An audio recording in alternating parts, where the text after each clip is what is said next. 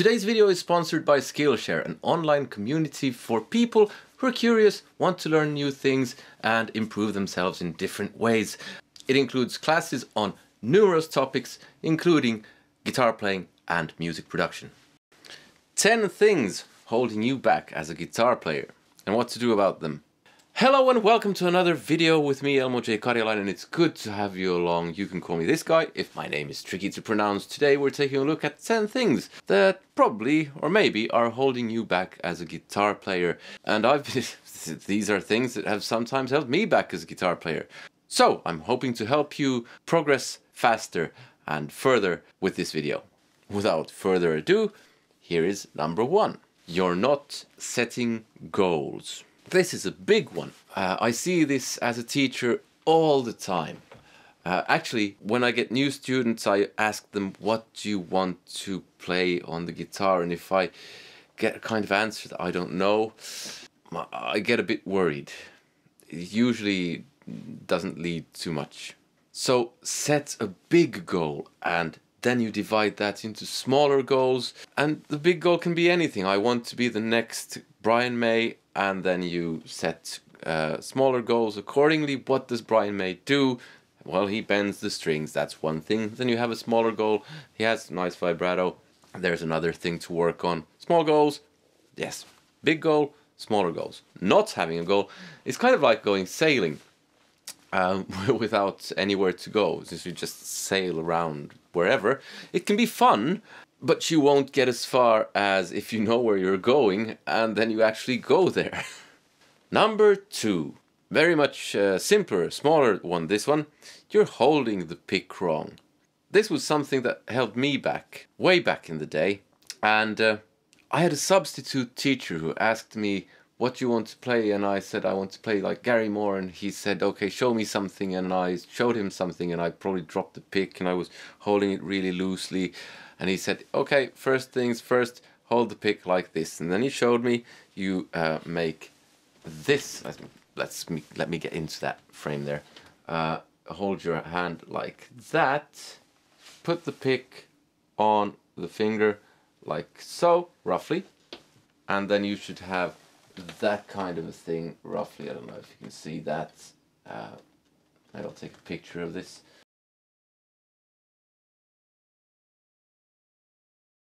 So you have a steady grip, and that was for me kind of my starting point. So I don't actually hold the pick like that anymore, but it's evolved into something that I'm very comfortable with, and I don't keep dropping the pick these days.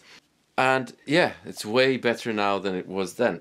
So chances are you might be holding the pick wrong.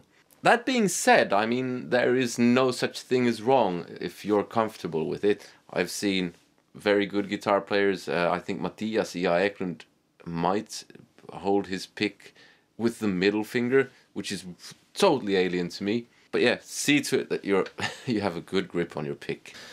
Before we go on, I'd like to give a shout out to the sponsor of today's video, Skillshare.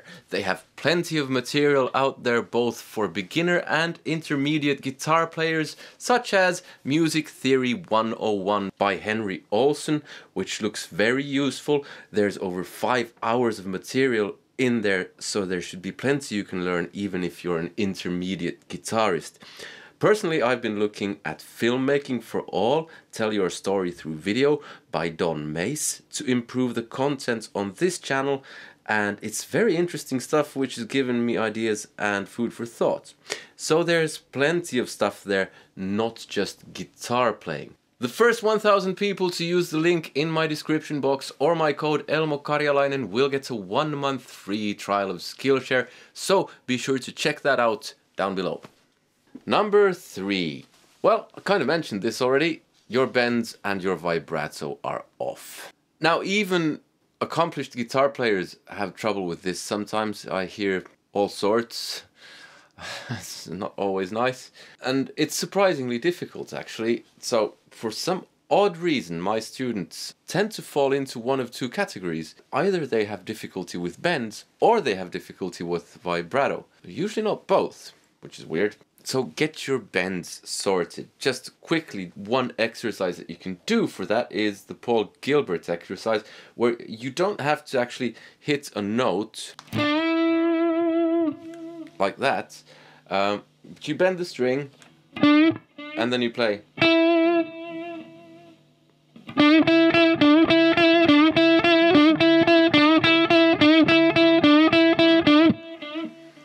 That's one way to work on those bends, and then you do other stuff like...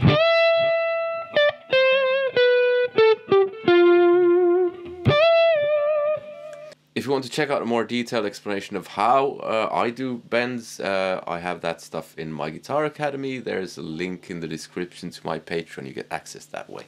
Number 5. You're not transcribing stuff. I would say your ears are probably your most important tool when playing, apart from your fingers. Transcribing is a great way to develop your ears, get better relative pitch, and that's so important. So yeah, transcribe stuff if you want to progress faster. That was number 4, I think. So now it's number 5. I think I misspoke. You're not measuring your progress. Measuring progress is easy if you're doing speed-based exercises, stuff that requires a metronome, or where you can use a metronome. So something like...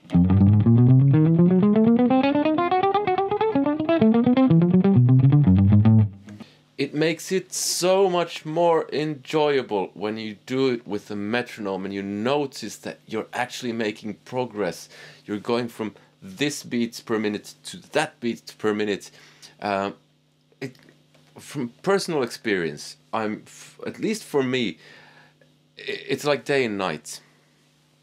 I can't be bothered with exercises like that unless I measure my progress. Well, the problem is that speed isn't very interesting to most guitar players. I mean, I like playing fast.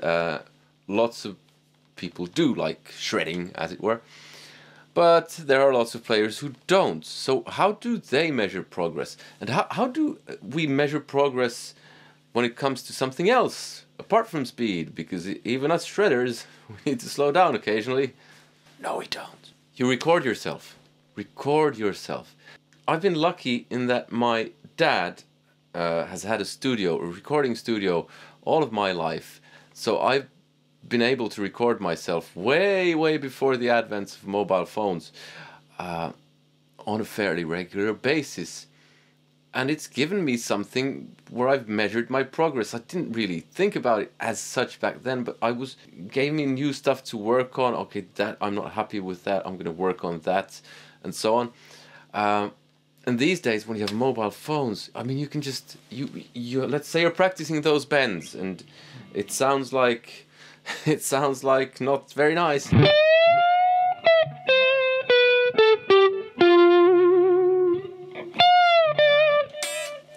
Whatever. You practice Parisian walkways. You do it every day, and you record yourself 1 week, and then you practice a week, and you record yourself the next week, and the next week you record yourself again. And over time, you will notice a progression there, and that will give you added motivation. And it's, I mean, measuring progress, because you have that goal, and you're measuring progress. So great. I mean, it just works. I mean, really. Okay, then we have number 6. You're not learning licks. Learning licks is brilliant. It gives you added vocabulary on your instruments, and it can be any old licks. And I've talked about this in other videos, but learning licks is brilliant. And you can do that same measuring progress thing with licks. So I've recently I got bored with this and so on, because I hit my kind of, well, I'm happy with that speed. So I started doing other stuff.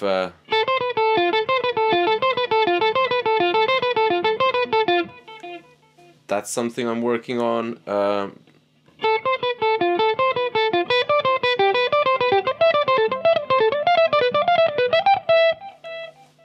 Not quite there yet. I did Paul Gilbert's this one.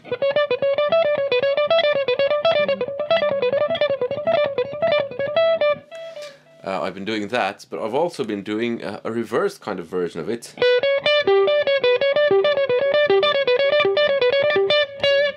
just for a couple of days now. But yeah, that's stuff I can actually use in my playing when I get them kind of nailed down. So, learn licks. Number 7, you're not practicing a wide enough variety of stuff. I think it's important to, at least in the beginning, kind of stick to your goal, so you're not all over the place. But being musically diverse is equally as important, or it is at least important. And you're just practicing the same old stuff again and again, and kind of that means that you're eventually going to be stuck in a rut. So practicing different types of things, different styles of music, can be extremely beneficial to you. And I've done this on occasion myself, where I've just kind of stuck to whatever Steve Vai or whatever I've been stuck to at the time. And practicing something different has really helped. Number 8, you're not playing with other people. That's really important. You should play with other people. I know it's not possible for everyone, because you might live in a place where there's no one around who plays an instrument. It might be that you're the only metal guy in town and everyone else likes dubstep or whatever.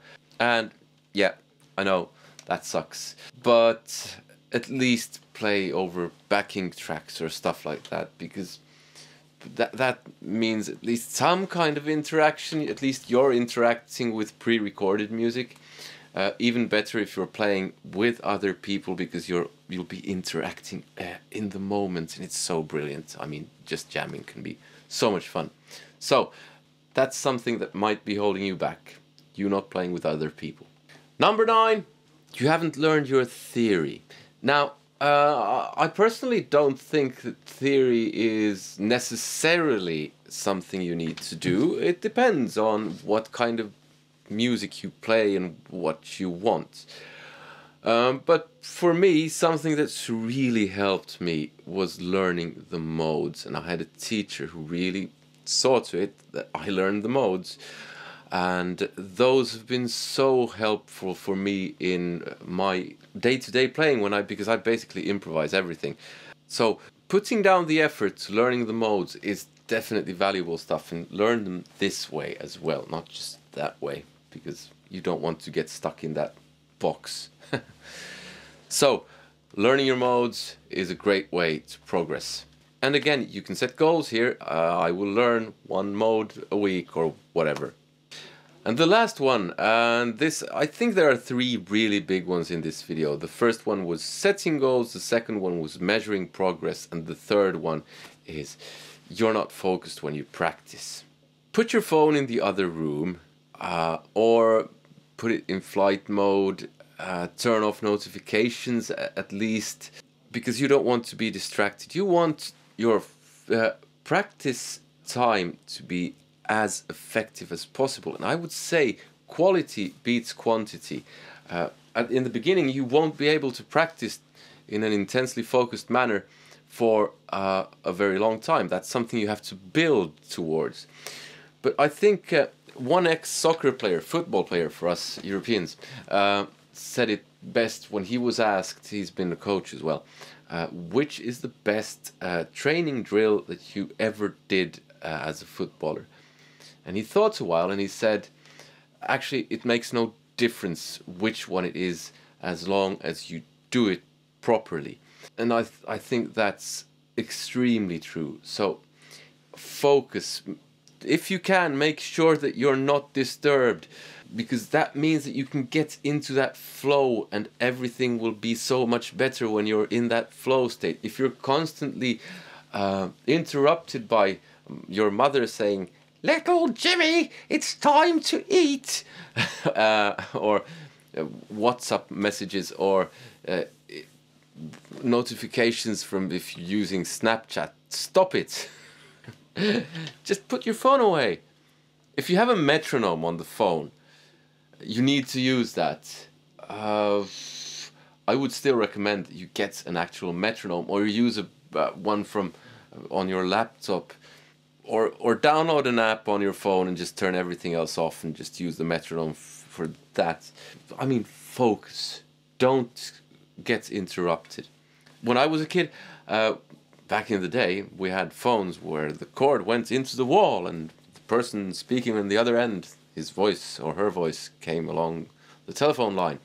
And when I practiced, I often just unplugged the phone because I didn't want to be disturbed, and it really helped. So if you want to watch more of my lessons, there's a playlist here. There's also a playlist with my music. Please check that out. If you liked the video, click like. I hope you did. Comment, let me know what you thought. If you have any other things that can help speed up progress. Subscribe if you haven't already, hit that bell notification thing, and join me on Patreon. You get access to all of my lessons, all of my music, and a bunch of exclusives. You can even take that stuff for free. There's a link in the description to that. Other than that, I hope you have a nice day. I hope you enjoyed this and have some use of it. Take care. Bye.